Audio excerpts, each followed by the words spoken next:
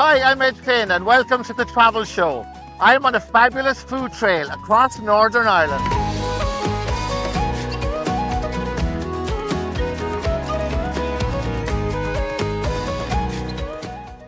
In today's show, I'll continue my giant food trail from Portstewart, visiting Belfast, Enniskillen, Armagh and Belfast. Native Seafood and Scran on the stunning seafront in Portstewart is a seafood haven for tourists and locals alike. The modern take on fishmongery was set up by owners Rebecca and Stevie McCarry. Rebecca, it's so lovely to be here in Portstewart, of course gorgeous seaside holiday town here on the Causeway Coast. And Native Seafood and Scran. I'm looking at this mouth-watering menu here. Before we have a chat, right, what is Scran? Wow, so the most commonly asked question that we get down here, Scran is like an old Irish phrase for some food or a bit of grub, and kind of encapsulates all the food that we do that's not seafood. So that's why we're Seafood and Scran. Amazing. And I'm looking here at the menu, right? I feel like I'm in Boston or Maine or something. There's this wonderful feeling like or down in Joe's Crab House in Florida or something. It's really amazing what you've done here. It's good fun down here. Like we try and kind of portray that through the food. So it's all very casual, but we'll do like lobster roll, lobster mac and cheese. So yes, the kind of like Boston style that you're talking about. And then we try and make it as fresh as possible, so we'll get all of our fish from the harbour just across the road there, and then the guys in the kitchen will prep it down and put up a menu, and the rest goes in the fishmongers. So amazing. And all your stuff you were saying to me here, like your yogurts and all your food that you use, vegetables, everything of course is sourced locally, isn't it? Sourced locally and totally sustainable. So we use sustainably sourced seafood, and we want to kind of match that with every other bit of produce that we have here. And now today, I mean, real treat today. So we have Stevie's going to prep us some lobster today. To get fresh from that there. Did you catch these this morning now yourself? Do you know what? People ask me that all the time. It can be dangerous work, like. And it's great because, I mean, it's wonderful because lobster, as you said, like it's something that people would associate sometimes. It's like, you know, fancy restaurants or something that's very expensive, and you might only get a little tiny piece like a tail. But it's wonderful to see here the price of it is so affordable and making it accessible to everyone. This is exactly it. And I mean, the irony of the thing is, if you know anything about your history, like lobster was a poor person's food. So if you went to school and you had lobster sandwiches, you maybe would have got an extra carton of milk because they would have felt sorry for you or something, you know. So I'm really looking forward to a nice lunch now. So thanks a million for this, and what a fabulous place. I love it here. It's great to have you down, honestly. Native Seafood is beginning a new chapter later this year as they open their new restaurant Lear in Coleraine Marina with a continued focus on seasonality and sustainability. I arrived in the coastal town of Castlerock to meet award-winning chocolatier Jerry Martin to take part in the Taste Causeway chocolate making experience, where I would get to hand roll my own chocolate truffles using local gin, hand-harvested sea salt from Mussenden and other local amazing produce. The Chocolate Manor is a fabulous experience and suitable for people of all ages, and they also have a great programme for families. Well, Ed, you're suited and booted. You've got your apron on. Are you ready to make some chocolate? I am. I love the purple, by the way. Very flattering. Oh, thank you. You can't come to the Chocolate Manor and not love purple. So all of our chocolate is sustainably sourced from the Ivory Coast, Ghana and Ecuador. Great. Okay. Ready to go? Yeah. So take that off the spoon. That's it. And just literally start to roll it in your hand. Don't be afraid of it. Get right down in and start rolling and rolling and rolling. Oh, wow. Perfect. First attempt, Ed. I'm really impressed. I'm going to give you one of our very fancy dipping forks. This is a little tool of the trade. Okay, pop that in. You're going to give it a little bath in the chocolate. That's it. But Ed, I have to say, for a first timer making hand-rolled chocolate truffles, you've done an amazing job here today. I had a good teacher. So what do you see when you come down on? You're going to see Portstewart, Portrush right out to the Skerries, over to the right there, Ed. Wow, isn't that stunning? So let me get you some hot milk into there. Look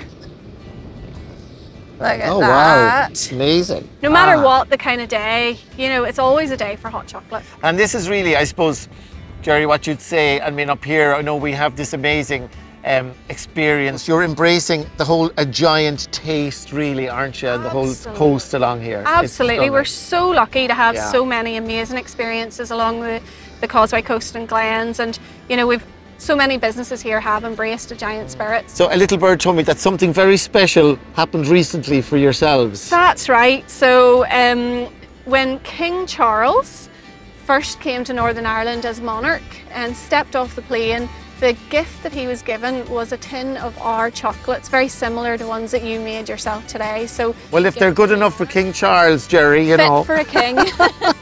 I'll be very happy to take them home. How's yours coming along there? Super, super. So I'm going to have a go now. So good. Oh wow, gorgeous, yeah. Just perfect for a nice evening like this. It'll keep you nice and warm with that nice north coast wind. Well, Jerry, cheers. Cheers. Great to see you, and thanks for the Chocolate Manor experience. It's been an absolute pleasure. Pleasure to have you. Friel's Bar and Restaurant is famous for its soup kitchen, which fed people during the famine. Of course, you're famous here for food, great drinks, great Guinness and music, and of course the history is amazing here. 5 generations. Yes, 5 generations. It was here from 1903. The building was built in 1837 by the Mercer's Company, and they put Dr. Minnie and his wife Sarah in here as a dispensary and a surgery, so they were treating people here every Saturday there from the early 1930s. And then when the famine hit 1847, it was set up as a soup kitchen. So out through a wee window out the back there, they used to serve the famine soup, and on our research it was nettle soup that they used in these parts. So we've been replenishing and giving out refreshments here since then, okay? And I mean, you're in a beautiful part of the world here as well, aren't you? I mean, it's a gorgeous part of Northern Ireland. Oh, it's beautiful here in South Derry and Mid-Ulster, and very scenic. We're at the bottom of Ancarn Mountain here. And there's loads of places to stay as well around here, isn't there, Dermot? The property's an old coaching inn as well, you know. People used to stop here and get their horses fed and watered, and maybe a bit of water themselves. Brilliant. But the Shamrock on top, beautiful pint of Guinness here, and you've got the turf fire going. And I suppose really, I mean, this would be it's a quintessential Irish pub experience, isn't it? Or should I say Northern Irish pub experience? Ah, yes, it is. And look, you know, my great-grandfather bought the property in 1903 at public auction. It's been handed down through the generations. You know, people come from far and wide, you know, to sample our hospitality. You're going to show me some of the hospitality now, and we're going to go and am I going to try some of the soup? Am I? Yeah, we're going to get you some famine soup as well there, yes, definitely, out through the wee window there. People also stay here overnight. We have a wee small motorhome park at the rear of the property. We opened up that last year, and so they're coming from far and wide. Wonderful. Well, pleasure to meet you, Dermot. Cheers. Sláinte. Sláinte. Here's the Friels.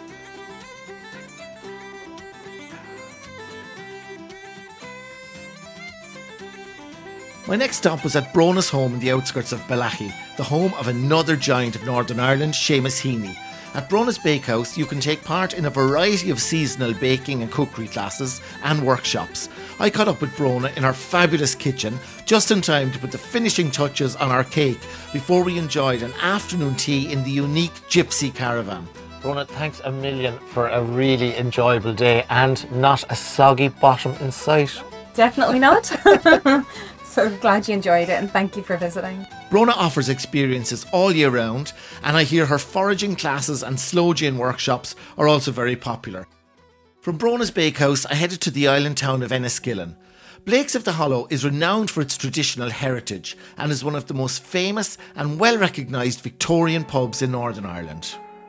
This is a real institution, as you were saying, Blake's of the Hollow. Now, I had a gorgeous meal here last night, and again, I mean, without labouring the point, value for money, the quality of the food. Enniskillen / Fermanagh as a destination is a food and drink destination now, and the diversity of the offering is exceptional, and it's all on the island of Enniskillen, the only island town in Ireland, so it's quite unique and special. And you've loads of different offerings around, again, in terms of accommodation, which is important, I guess. For accommodation to come and stay, but when you come into the town and spend money on food and drink too, people are giving the feedback that it's exceptionally high standard. People are putting a lot of effort into the offering, but it's good value for money as well. What's the thing about the black pig? There's a famous black pig or something, isn't there? Well, there's black pigs. O'Doherty's famous butchers, and famous in their right for their black bacon. Now, the pigs themselves are multicoloured, but from a branding point of view, it's Fermanagh's famous black bacon, and they actually have their own island. And the joke around the town is if you're from Enniskillen and you turn the age of 18, everybody gets an island, but no, that's not the case. No, Ireland, I suppose, is famous for pubs in Northern Ireland. This is probably one of the most iconic, isn't it? What makes it really special, I suppose, is the Blake family has owned it for over a century. You can't beat it when you come up the friendliness of the people here, and it's all genuine, which is wonderful. Yeah, I love that. And it's that nice touch when you walk into summer and someone in the business recognises from the previous time you've been there, and leaves a very, very warm welcome as well. Oh, that was great, Mark. I really enjoyed it. Oh, yeah, no, that's a great spot. Oh, it is. Really, Many's a really night is lost in the hollow there now of a yeah, nice winter's evening. It's a great name for a pub. I love it. And there's loads of festivals, of course, here as well, isn't there? So you have the Samuel Beckett Festival running, you have the Oscar Wilde Festival running. In fact, the Samuel Beckett Festival just celebrated its 10th anniversary there last month. And our local actor, Adrian Dunbar, came just behind us here. And more famous, I suppose, he's been for Line of Duty TV show, where he was Ted Hastings as well. But the back of Charlie's Bar here has a lovely mural in homage of him and his paraphrases. Now we're sucking diesel. That means we're going somewhere. So this is the butter market here, Mark? It is indeed, Ed, and it's brilliant that I have this involved in the taste experience as well. It's a step back in time, but also it's a step off the main street. It's beautiful, really. We have a family-run business, owned and run by the Brady family. Sharon's daughter, Bridget, mum, still hanging out and keeping an eye on things as well. And it's a real epicentre of local producers and suppliers, and it's a real nice step back in time. Oh, it's lovely the way you can hire boats here, Mark, and you can go along on the lake. It's gorgeous on Lough Erne. And there's loads of activities now. This happened around Enniskillen that hadn't happened before. Great. Listen, Mark, I've had a fabulous day, right? So this is where Hugh the Hospitable had his castle. Indeed, Hugh the Hospitable Maguire reigned here from 1400s onwards, and as I said, it's a lovely starting point for my guests to come and visit Enniskillen for the first time, stretch the legs after maybe a journey, or if they're locals, just embrace the natural beauty of the Lough Erne shore. Yeah. I mean, it's embracing kind of a giant taste, the whole area here, everything that's included, it was great.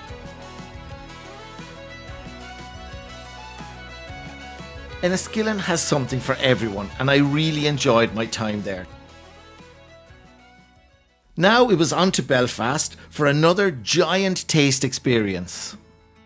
It's so great to be back in St George's Market, of course, which is a food lover's paradise here in Belfast. The perfect place to come if you love food. I mean, you've seen a massive explosion, like a renaissance of food here in Belfast. Yeah, I've really grown with it, so it's been wonderful to watch. From fish and chips to Michelin star, it's all here, isn't it? We have it all, and it's in such a little compact space as well in Belfast, so you can get to wherever you need to be really quickly.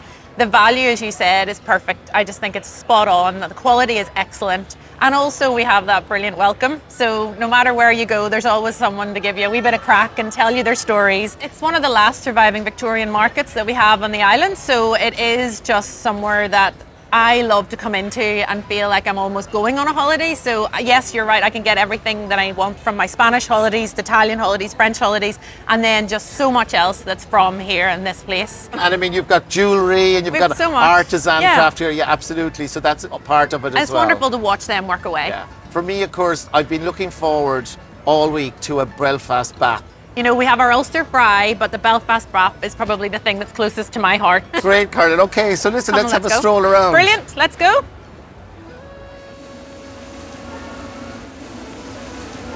We're going to head this direction now to go and get our Belfast bap. So okay, brilliant.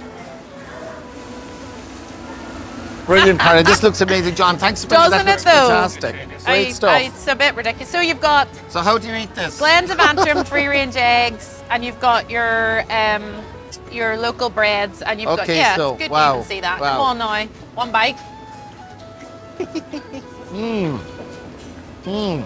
It's the perfect crunchy bap on top. Oh my God! Wow. Well, guys, I've just had 2 hours eating and drinking my way through the St George's Market here. What a fabulous way to spend a few hours. And remember, you can't leave here without a Belfast bap. It'll probably take me another 2 hours to eat this. I had managed to get a reservation for lunch upstairs in stock with local legend Chef Danny Miller.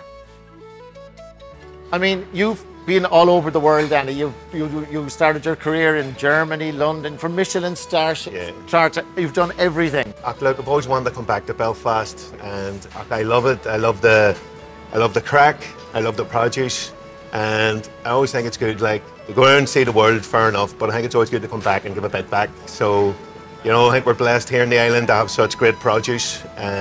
We get all our seafood from Strangford Lough, our glass.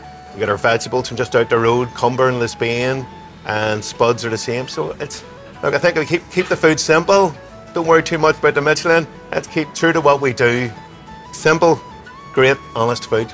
And of course, we're here in George's Market, or St. George's Market, as I say, which is open all weekend, Friday, Saturday, Sunday. So it's a real, and you're open here, of course, like a normal restaurant. No, it's great, and I think within this beautiful space, it's like, you know, we're blessed. Yeah, you know what I mean? Yeah. And I love the fact that it's nice, open plan. You can see what's going on. You can see me knocking my pan in. Yeah, absolutely. So, what are you going to cook for me today now? I got a beautiful, simple grilled whole Strangford lobster, a bit of veg from Cumber, and some chips from similar region, spuds. Nice and simple. I think, like all dishes, it's key is the ingredients. So as you can see, we have the finest the Northern Ireland has to offer. Oh, yeah. Wow. I hope you've got an appetite. What a plate of food, Danny. Amazing. You're not just a pretty face. Oh, stop it. No, it's key to cooking. Great, simple ingredients. My God. Magnificent. Just 30 minutes from Belfast is the orchard county and cathedral city of Armagh. Local tour guide Donna Fox showed me around this wonderful city of cathedrals, observatories, museums, plus a great afternoon tea. Armagh may be Northern Ireland's smallest county, but what it lacks in size, it more than makes up for in interesting things to see. This, of course, is the Orchard County, the Cathedral County, and the home of Ireland's spiritual capital. Two magnificent cathedrals, both named after St. Patrick, dominate the skyline.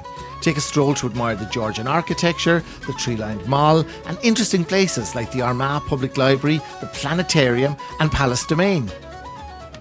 Donna, I think you deserve a cup of tea after that. I'm ready for a cup of tea, thank you. That was a great tour. It was fabulous. I really enjoyed it. I'm glad you enjoyed it. I loved the observatory and the museum. The gathering rooms where we are here now is a real popular place with locals, and it has a bit of a story, doesn't it? They employ young people with autism, so they can come here, they can work here and socialise here, and everybody in the local community is very supportive of it. And as you can see, I mean, the home-baked scones and the tray bakes, absolutely delicious. Plus they do an all-day breakfast. Well, I really loved my afternoon tea in the gathering rooms with Donna. Now it was time to check out one of the Orchard County's award-winning orchard cider experiences at Meadow Cider, with a cooking class making some traditional griddle bread. Well, Catherine, it's so lovely to be here in Meadow, of course, in Armagh, which is known as the cider county in Northern Ireland, I guess, and all over Ireland. It's beautiful. Yeah. And it's lovely, of course, 3 generations here now. And you were telling me earlier, Catherine, these trees are over, about 50 years old, is it? 50 They're years. looking great. I know. Like myself. I hope we're both weather as well, Ed. Come here, there's an apple a day, right? An apple a day. There's no shortage of them here. Oh. But yes, so 3rd generational business here. So as I say, it was Pat's father started off the farm 50 years ago. Pat, my husband, has obviously taken it over with our son, Peter. So very much a family-run business. And then we have our 4 daughters as well, who help us out quite regularly here in the farm with different events and shows and tour experiences, because we do offer quite a lot of experiences here in the farm as well. Yeah, and of course, what's wonderful now for people that want to come and experience this. So it's an orchard cider tasting experience with a cooking demo of traditional griddle bread, and the soda bread is literally made on an old style traditional griddle. Brilliant. It's my grandmother's griddle, which is over 60 years of age. It's a cast iron griddle that would have been, years ago, the soda bread would have been made in the crook of the fire. And this griddle was in the fire at one stage making the soda bread. So our visitors get the chance not only to taste ciders and apple juice and our apple cider vinegar, Ed, but also the opportunity to taste the fresh bread hot off the griddle, and the butter is just melting off it. Okay, delicious. I can't wait. And you can really say here, just like Granny would have made. Just like Granny would have made, very much so. It's Granny's recipe on Granny's griddle. Oh, fantastic. Great stuff. So the Bramley apple that's on the tree behind you there, the main crop that we have here in the orchard, it's 60% of the Bramley apple. So I say you're really getting that lovely, crisp, clean, fresh apple taste coming through within the ciders. And then we have the rhubarb and honey here as well, which is lovely. absolutely stunning. And you'll see that as a port. The colour of it is absolutely amazing. And this one is also very popular. So I'll open these now for you, Ed. Just let you try them and see what you think. This gorgeous sunny day I've a big thirst on me now. Well, this is the day for a wee cider, isn't it, Ed? Walking around these gorgeous orchards, working up a thirst. A beautiful thirst quencher this one here is. So gorgeous. Taste that one, Ed, and see what you think. And I'll have a wee tipple here just myself. You can't drink on your own, Ed, so you can't. But that is absolutely gorgeous. Oh, you can really Can't you get the apple? It's the most appleiest thing you'd ever drink. And as you can see, it's the colour of freshly pressed apple. It's absolutely stunning. Golden, yeah. Golden, gorgeous. Okay, well, I'll have to take a few bottles of that home now, right? You Look never at the get to size see of the that. apples. I know, they're bursting. They're huge. And then we'll have a complete selection here too. See, that's the Goat and Delicious saying that's in there. So it is. Very good. Yeah. So Ed, here we go. The fruits of your labour. Oh, it doesn't look too bad. Look at that. I think it's actually quite stunning. Wow. I am surprised. I definitely think you've done this before now. Yeah, look, this looks like very good butter as well. Hand-rolled butter, yeah, only the best here. So listen, people love this when they come up, I'd say, do they? Oh yeah, this is very, very popular now. So it is, and the love, you know, from start to finish, that they're really eating their whole way through the experience. Yeah. Because there's so much that we do within it, with the tastings of the apples, with the tasting of the ciders and the products, the juices, and then to come in here into the Bramley Barn, completely glass fronted. Look at the view you have. Absolutely gorgeous, Ed. So it's a really beautiful experience. Commerce isn't too bad. Hey, I don't know. What do I say? Have to taste now. The final taste test here now. What do we say what this is like now? I'll be picking apples all day. Paying for them. Not bad now, Ed. Thanks a million. I'm so glad you enjoyed it. Here's to the Orchard County. Cheers. Cheers.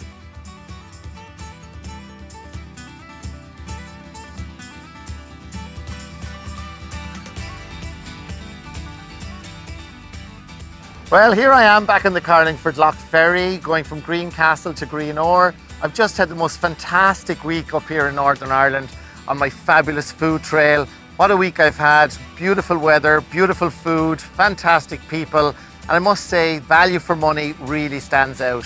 So if you're looking for something really different to do, and if you haven't been up to Northern Ireland before, it's never been a better time to go.